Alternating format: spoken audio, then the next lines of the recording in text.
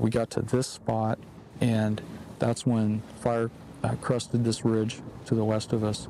We could hear the roar, and then it seemed like that black smoke just burst into flames, and we had a wall of flames as high as we could see into the air, and it just pretty much just filled your vision. It was coming fast enough that we didn't feel that we could outrun it, and that if we delayed any further, that we were at risk of not being able to get into our shelters. I yelled, "Get your shelters out," and they pulled their shelters out of their packs, and they had them in their hands, and they had taken them out of the plastic bags, and they were running with them in their hands. We knew that fire was going to be on us in seconds. Crew Representative Dave Latour and 10 members of the Perryville State Corrections crew were entrapped on the Dude Fire near Payson, Arizona in June 1990. Dave and 4 others survived the entrapment. 6 of his co-workers perished in the fire. The fire shelter has been required equipment for wildland firefighters since the 1970s. Since that time, shelters have saved hundreds of lives and prevented hundreds of serious burn injuries. If entrapped in a wildfire, shelters are used to provide some protection from the fire's heat and smoke. A new generation of fire shelter now offers improved protection from both radiant and convective heat. This video will help you learn how to use this new shelter. What you see in the video may be familiar to you because much of the guidance for using the new shelter is unchanged. Stories related by firefighters who survived entrapments using the old shelter can still help firefighters learn how to use the new shelter. First, let's review the 2 most important types of heat a fire shelter might encounter. Radiant heat travels through space without heating the space itself. It turns into heat when it contacts a cooler surface. When you stand in the sun's radiant heat warms your skin. And when you stand near a campfire, you feel radiant heat from the flames. Convective heat requires air movement. Think of it as a blast of hot air. When flames or gases move past a surface, the hot air molecules transfer their heat to that surface. Hotter air and faster air movement lead to greater convective heating. The new fire shelter traps breathable air and reflects radiant heat. Its shape allows you to lie face down on the ground. This protects the underside of your body and allows you to breathe the cooler air next to the ground. The new shelter has 2 layers. The outer layer is aluminum foil laminated to woven silica.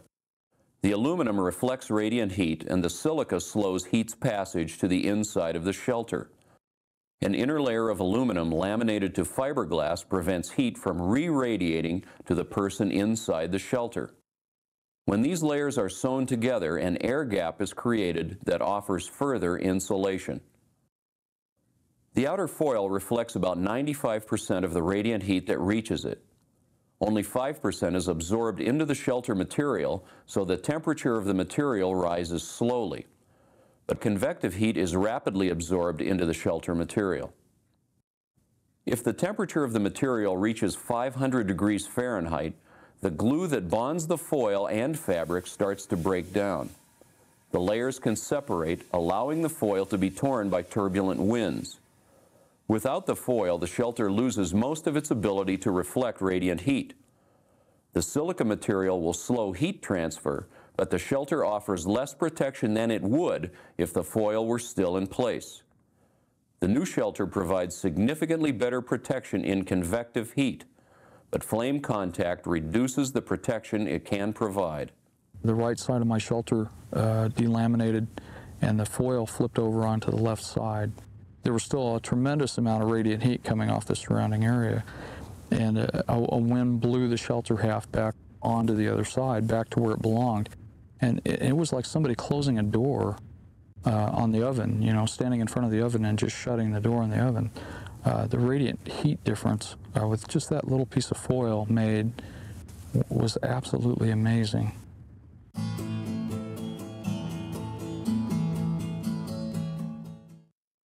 Deploying a fire shelter is a last resort. If entrapment seems likely, try first to escape.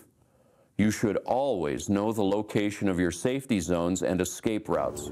Right below the safety zone, our safety zone, the hard black, Remember, in a true safety zone, you do not need your shelter to protect you from heat and smoke. Carrying a fire shelter should never be considered an alternative to safe firefighting. If you are considering or are asked to take on a risky assignment because you have a fire shelter, it is your obligation to insist that the plans be changed. The new fire shelter is still a last resort and cannot guarantee your survival. Your highest priority in an entrapment is to protect your lungs and airways. Most firefighters who perish in fires die from heat-damaged airways, not external burns. One breath of hot gases can damage your lungs and lead to suffocation. If entrapment is imminent, you must quickly decide if you have time to escape. You will have to recognize when using your shelter is your only option. Watch for deployment areas as you move. If you can't reach a safety zone, don't pass through an effective deployment area only to get caught in a more hazardous area. If you are supervising others, give clear instructions and make sure they're understood. Time is critical during escape. As soon as you realize your escape may be compromised, drop your gear. Take your fire shelter with you, keep your tool, drop packs, chainsaws, anything that may slow you down.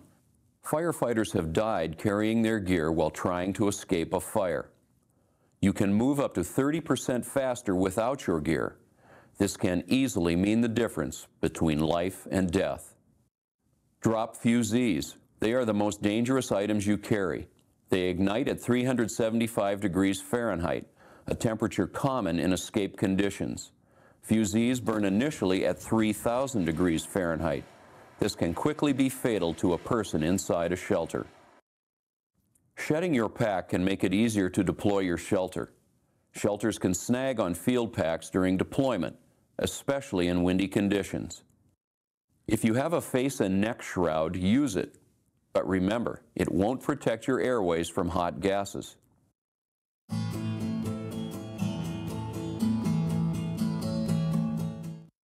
The properties that make an effective deployment site have not changed. You must still find a site in which heat, especially flame contact, is minimized. Practice evaluating deployment sites so that you can recognize them quickly under stress. Identify effective sites whenever you are on the fire line so you know where they are before you need one. Let's rate some potential deployment sites. This is a chimney. Chimneys are some of the worst places to deploy a fire shelter because they funnel flames and hot gases, which can quickly damage your shelter. Saddles also funnel heat. They are also dangerous places to deploy. A wide stream bed like this can work, but narrow ones like this can funnel hot gases. A road crossing a slope can be effective because the flames rise upwards from the slope and tend to miss the road itself. Don't deploy in the middle of the road if there is a possibility that vehicles may be passing. Large rock slides can be effective places to deploy, but you must stay away from brush and trees and from fuels scattered in the rocks. It can be difficult to seal the edges of the shelter in large jumbled rocks. But rock slides sometimes offer the largest area free of fuels and may be the best option for deployment. Short, sparse grass like this can work because the flames would be of low intensity and would pass quickly. But taller grass like this can produce large flames that can quickly damage a shelter. Any concentration of fuel should be avoided, whether it's a pile of slash or a collection of firefighter packs or supplies. Thick timber or brush should be avoided since flame contact is likely in these areas.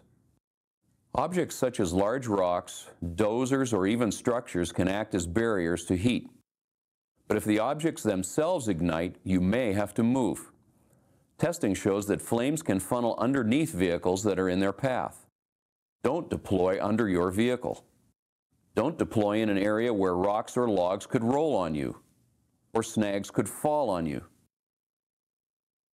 A bench or a ridgetop like this are recommended because the flames and hot gases tend to rise above them.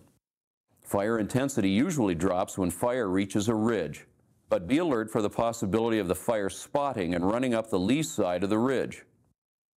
A large natural or man-made opening can be a good deployment site, depending on its size and the behavior of the fire.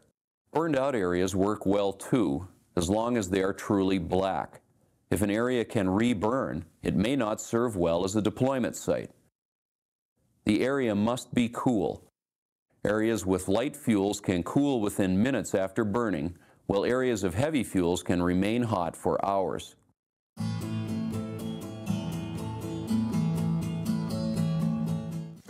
Your fire shelter must be immediately accessible.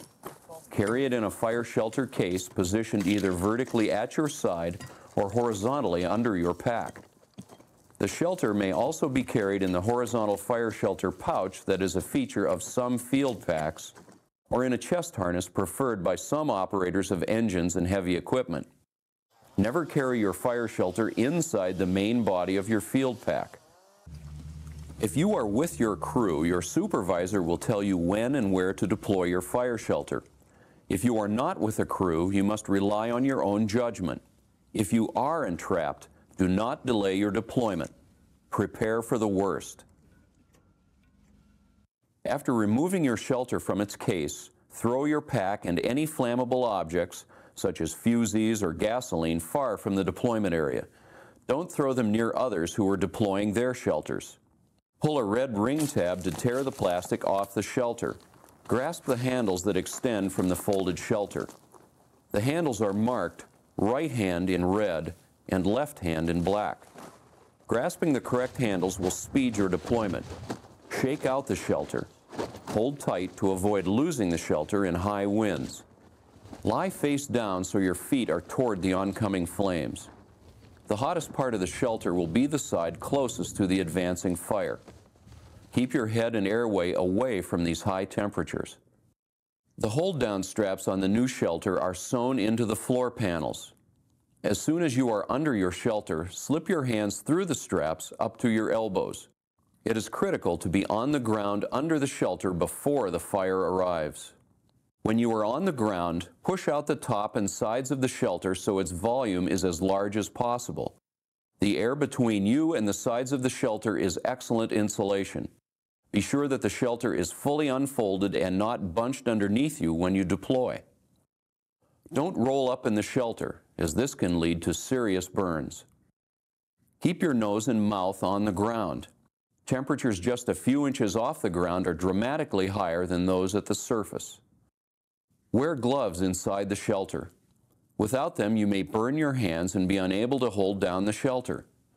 Wear your hard hat to protect your head from burns, and if you use a face and neck shroud, pull it down into place. If you have a radio, keep it with you in the shelter so you can communicate during and after the entrapment. Always drink plenty of fluids whenever you're fighting fire. Your body can cope with high temperatures more effectively if you are well hydrated. Do not wet your clothing or bandana. Wet clothing conducts heat to the skin much faster than dry clothing, making burns more likely. It also increases humidity. Moist air causes more damage to airways than dry air at the same temperature. The best way to use your water is to drink it. If you have time, clear an area at least 4 by 8 feet down to mineral soil to limit flame contact with the shelter. Though the new shelter offers improved protection from direct flame, survival is more likely if flame contact is avoided. If you are being overtaken by extreme heat or flames, get flat on the ground. Death is almost certain if you get caught standing or kneeling in a flame front. Finish deploying your shelter from the ground. The new shelter is smaller than the old shelter. It is designed for one person. Sharing greatly increases your risk of injury. If you are forced to share, both people should have their heads away from the oncoming fire. If you are with a group, deploy your shelters close together. Adjacent shelters can provide added protection from radiant heat, and being close together improves communications between individuals.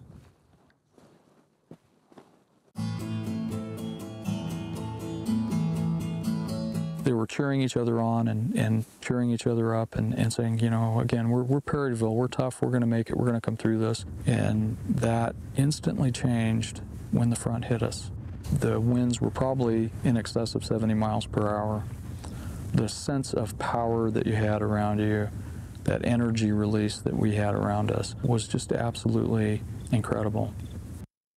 Once you are in your shelter, you must focus on two things. You must commit to staying on the ground in the shelter no matter what, and you must protect your lungs and airways by keeping your mouth as close to the ground as possible. No matter how bad it gets inside the shelter, it will be much worse outside. If you panic and leave the shelter, one breath of hot gases can lead to suffocation and death. I think for a period of probably 3 to 5 minutes, I was absolutely sure that was it, that I was going to die in this, that I would not survive this. There was no question in my mind. It was just, at that point, it was just a matter of when. And I remember thinking very, very clearly at that point that, you know, should I just ride this out and make this last maybe an hour or whatever time it takes for me to die from this? Or should I maybe just push the shelter off, stand up and take a deep breath and get this over with?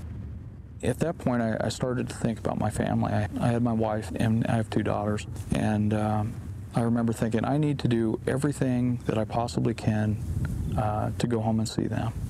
And so that really is what kept me in the shelter.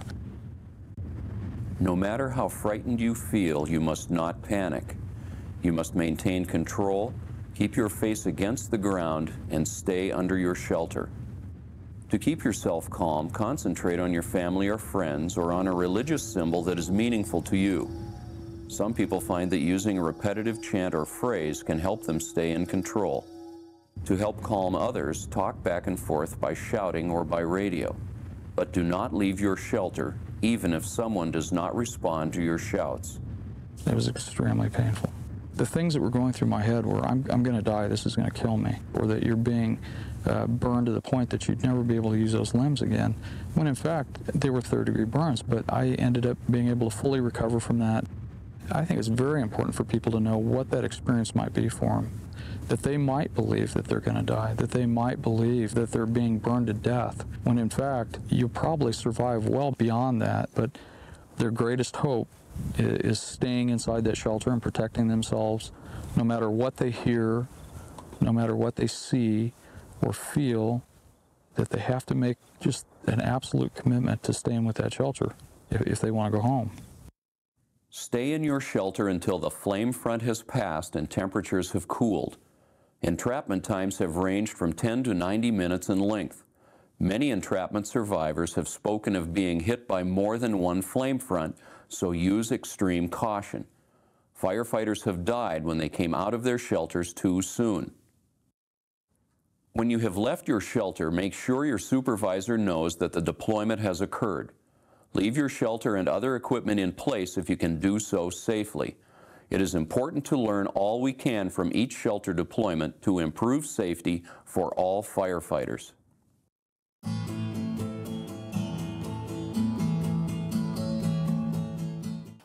Begin. 1. Seconds are critical. 3. Repeated hands-on training is vital to ensure speedy deployment and proper reactions in emergency situations. Each year, every firefighter should do repeated fire shelter drills.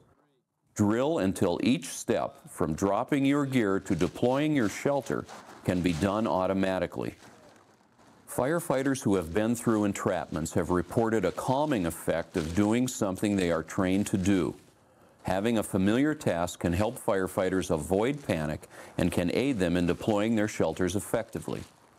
Practice fire shelters, now made of green plastic, can be reused many times. Always train wearing gloves, a hard hat, and if you have one, a face and neck shroud. Practice deploying your shelter under each of the following 6 scenarios. Practice a standard deployment, first clearing a 4 by 8 foot site to mineral soil. Some firefighters have found that the best way to deploy the new shelter is to step in, sit down, and roll over. Practice looking at the shake handles and grasping them with the correct hands before shaking. Practice deploying your shelter from the ground by opening the shelter and pulling it over you. Practice dropping your gear and removing your shelter while escaping. Practice deploying the shelter in a strong wind. High winds are common in entrapments. Some people find it easier to deploy from the ground in a wind. Try a variety of techniques to find one that works best for you.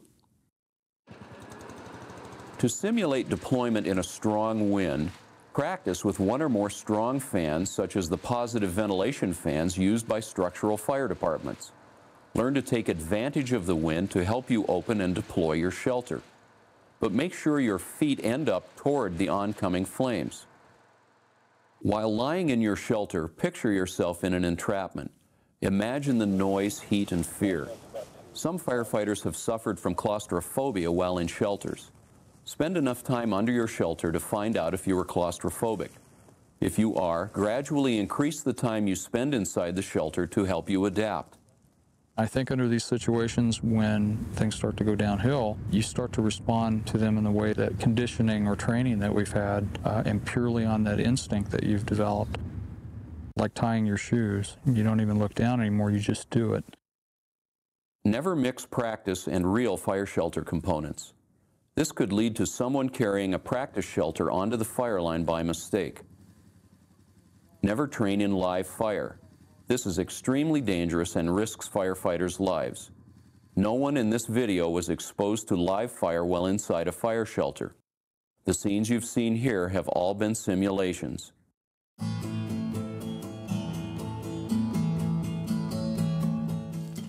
Wear and tear on a fire shelter can reduce its ability to protect. Taking care of it is simple. Always keep the shelter in its white hard plastic liner. Avoid rough handling. Don't lean against objects when wearing the shelter or use the shelter as a pillow. Don't load heavy objects on top of the shelter, and keep the shelter away from sharp objects that can puncture it. Be sure to inspect your fire shelter when you receive it and every 2 weeks during the fire season. Inspect the vinyl bag to ensure that the quick opening strip is unbroken and the 2 pull rings are intact. Look through the vinyl bag for signs of abrasion. Do not open the vinyl bag. Remove the shelter from service if you see extensive abrasion or tears on the edges of the shelter, if aluminum particles have turned the clear vinyl bag dark gray, or if there is debris in the bottom of the bag.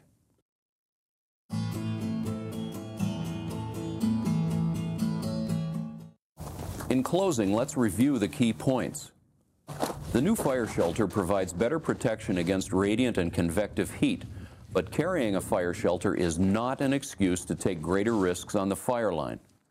As soon as you realize your escape may be compromised, drop your gear. Take your fire shelter and your tool, but drop all dangerous flammable objects and drop any items that may slow your escape.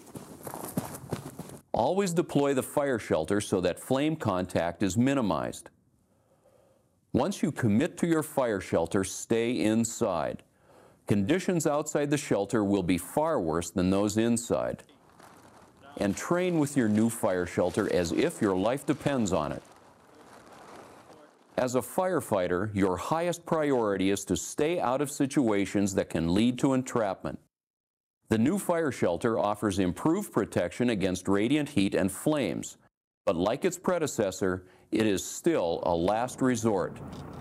You never know if that helicopter is not going to be able to make it to that helispot, if your engine's going to get a flat tire, if the trail you're walking out is not the right trail and you find yourself in the wrong place at the wrong time.